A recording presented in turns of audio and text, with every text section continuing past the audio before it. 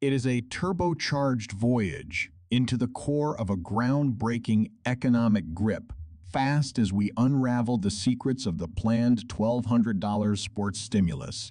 Brace yourselves. Those who are looking for a financial rush, for today's discovery is not just another update. Check out the ride that will get your adrenaline pumping that you didn't even know you needed. Hello everyone, and thank you for tuning in to Stimulus Updates, your go-to channel for the most recent news and updates on various monetary and fiscal stimulus initiatives. Today, I am Ali, your host, and I am pleased to inform you of some exciting new developments that have occurred.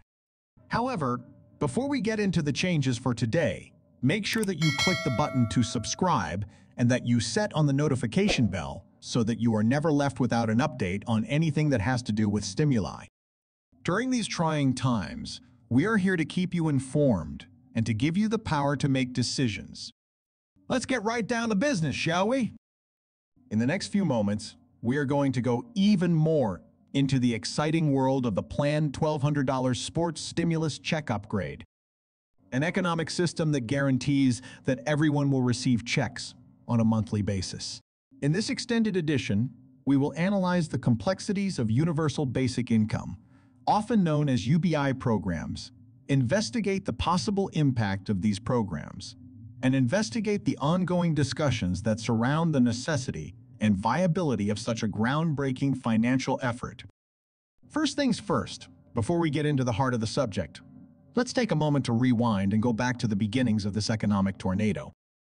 In April of 2020, the economic impact payment, often known as the PO stimulus check, appeared for the first time. This marked the beginning of the voyage. During the early stages of the COVID-19 pandemic, a one-time payment of $1,200 for the majority of adults and $500 for children served as a much-needed lifeline. In the second check of the stimulus, the CARES Act, which was passed in December 2020, included an additional $600 for adults and $300 for children. This was delivered through the Coronavirus Aid, Relief, and Economic Security Act. A third stimulus check, the American Rescue Plan Act, ARP, which will irritate us with a substantial sum of $1,400 in March of 2021, is another thing that we should not forget. When you add up all of these tests for stimuli, you realize that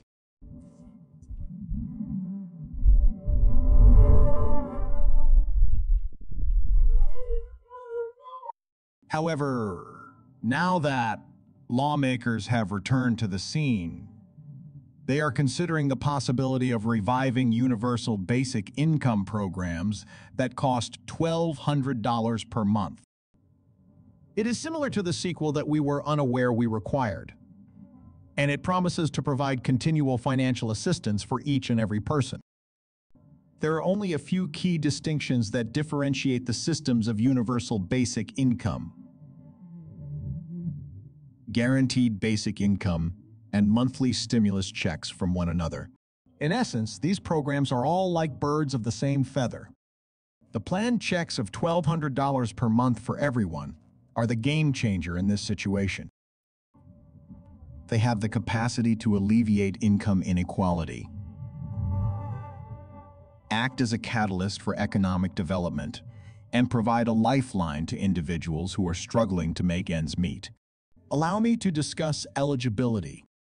If you are an adult living in the United States and have an annual income of $75,000 or less as an individual or $150,000 or less as a married couple, then you are eligible for Social Security disability insurance.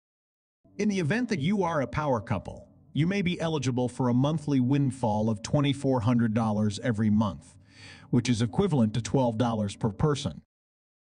Wait, there's more. An additional $600 for each of your dependents, up to a maximum of 3 persons. It is pouring with zeros. In addition, the outlook appears to be positive, yet the excitement does not begin there. Legislators are getting ready to establish trial universal basic income. UBI programs around the country, and it is possible that different states will have different income limits. The purpose of these programs is to conduct a series of mini experiments, or tests, to determine whether or not it is in the best interest of these programs to send out monthly payments.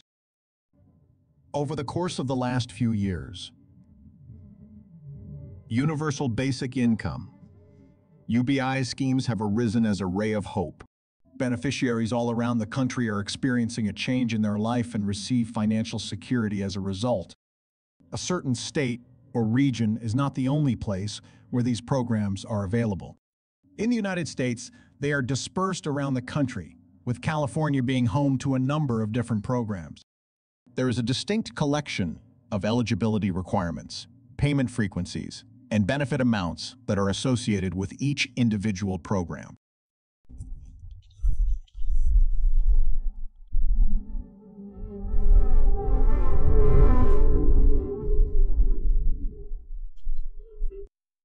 Having said that, let us now move our attention to the wider picture. What is the overarching objective of these general assistance programs? It is not enough to simply hand out money. It is also necessary to keep track of how the recipients put the money to use, whether it is to alleviate food poverty or to get better housing solutions.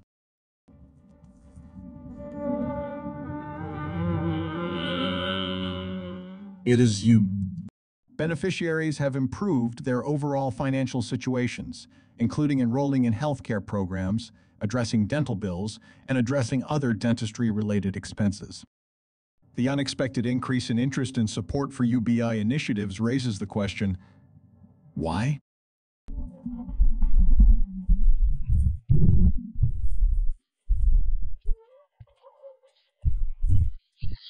It is becoming increasingly difficult to find work and universal basic income. UBI projects are being viewed as a safety net to help individuals who are sliding through the gaps. It is anticipated that the trend of robots, artificial intelligence, and automation taking over many industries, such as fast food outlets and banking, would only continue to grow in the future. Consequently, why do we require universal basic income schemes in this uncertain era? The ever-increasing prices of products and services, in conjunction with the impending danger posed by automation, has consequently resulted in an urgent requirement for continuous financial assistance.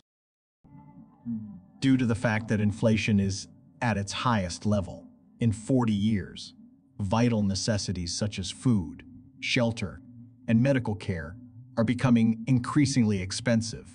Legislators are aware of this pressing